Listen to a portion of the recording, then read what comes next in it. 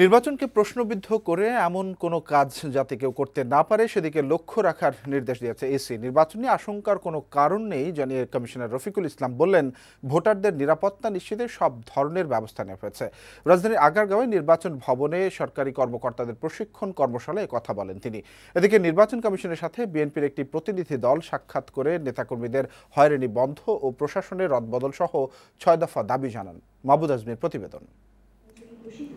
একাদশ জাতীয় সংসদ নির্বাচনকে সামনে রেখে সরকারি কর্মকর্তাদের নিয়ে কমিশনের উদ্যোগে নির্বাচনী দায়িত্ব বিষয়ক এই প্রশিক্ষণ কর্মশালার আয়োজন। শুরুতেই কর্মকর্তাদের উদ্দেশ্যে বক্তব্য রাখেন ইসি সচিব হেলালুদ্দিন আহমদ। নিবন্ধন পাওয়া সব দলের প্রার্থীরা মনোনয়ন জমা দেয়ায় নির্বাচন অংশগ্রহণমূলক হতে যাচ্ছে জানিয়ে তিনি বলেন, এটি কমিশনের প্রাথমিক বিজয়। নির্বাচন সুষ্ঠু, সুন্দর, সৌহার্দ্যপূর্ণ পরিবেশে এবং সকলের অংশগ্রহণমূলক নির্বাচন আমরা বলে থাকি, সেটা কিন্তু প্রাথমিক পর্যায়ে বিজয় অর্জন করেছে। কর্মশালায় নির্বাচন কমিশনার রফিকুল ইসলাম বলেন, ভোট কেন্দ্রে শান্তিপূর্ণ পরিবেশ বজায় রাখার দায়িত্ব রিটার্নিং কর্মকর্তাদের।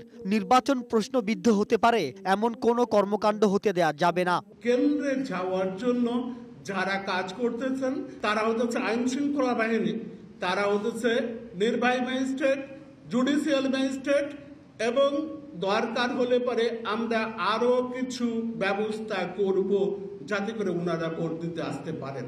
এদিকে শনিবার বিকেলে বিএনপির স্থায়ী কমিটির সদস্য ব্যারিস্টার মওদুদ আহমেদের নেতৃত্বে একটি প্রতিনিধি দল নির্বাচন কমিশনে যান।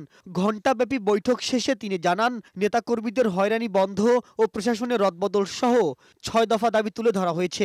লেভেল প্লেইং ফিল্ড এই অবস্থায় কোনোদিন অর্জন করা সম্ভবপর হবে না। এই যে গণগ্রেপ্তার, এইটা যদি তারা বন্ধ করতে পারতেন তাহলে হয়তো কিছুটা পরিবেশ আমাদের জন্য সুবিধাজনক হতো। বিএনপির এই নেতা বলেন, সরকারের নীল নকশা বাস্তবায়নের দিকেই এগোচ্ছে নির্বাচন কমিশন।